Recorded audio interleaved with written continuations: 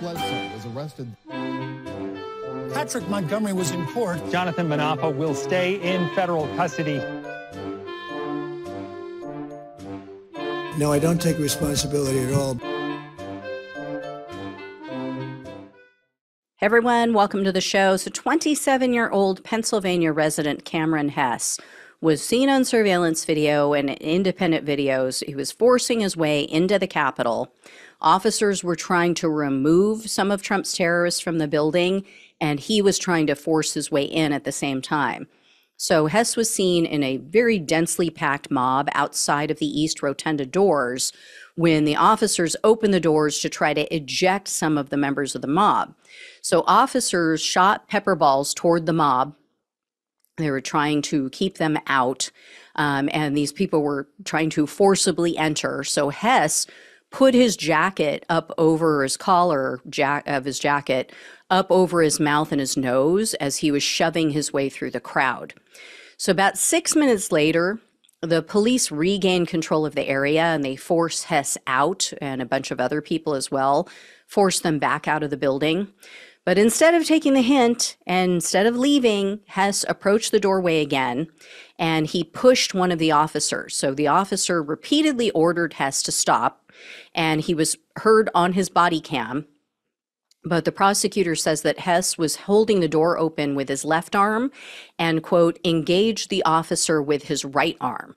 So eventually the police were successful. They re-secured the doors and they broke Hess's grip on the door, but he remained outside the doors for another 10 minutes. And as the Capitol attack was still going on, Hess was sending out text messages and he wrote, quote, "People storming the Capitol," and, quote, "in the thick of it, got pepper sprayed and tear gassed." So later that night, Hess sent another text and he was bragging about his violence. He wrote, quote, "I was brawling at the door." And then at some point, reality must have set in because Hess texted, quote, "Don't tell anyone I was there." So Hess was arrested on March 1st of 2023.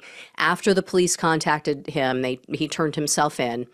And Hess was indicted on charges of civil disorder, assaulting officers, entering a restricted building or grounds, 2 counts of disorderly conduct, 2 counts of physical violence, and parading or demonstrating in a Capitol building. So in October of 2023, Hess pleaded guilty to the felony charge of civil disorder. So he faced up to 5 years in prison, 3 years of probation, and $250,000 in fines. However, the prosecutor requested only 1 year in prison, 2 years of probation, and $2,000 in restitution. Hess wrote in his sentencing memo that he was willing to accept the consequences of his actions, but he asked for only probation because he has a rare immune disease that he suffers from. It's called IPEX. This is a serious disease. It affects males only. It can have life-threatening side effects. So, I'm not making light of it, but here's my question. What is this guy doing at a huge event like a Trump rally and a siege at the Capitol? And remember, this was during the height of the pandemic. This was during the height of COVID. So he can go to D.C., where he's surrounded by literally tens of thousands of strangers right on top of each other, but he can't go sit in a cell, maybe by himself? Yeah, I'm not buying it.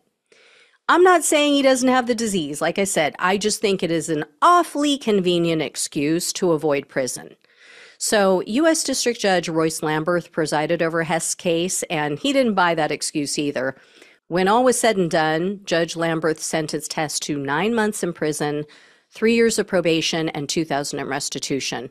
So a pretty decent sentence for this type of case. I think other judges probably would have let him off with maybe 2 to 3 months behind bars, if that. But Lamberth was burned early. You guys might remember. He tried to show some compassion for a January 6th defendant. He gave her probation only because she feigned remorse.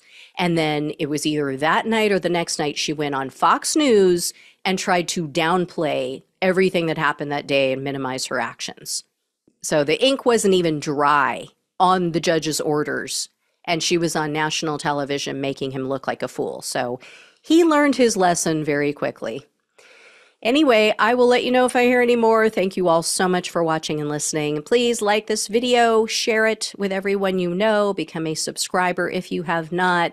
If you can donate, really appreciate it. Love you all. Take care. Talk with you soon.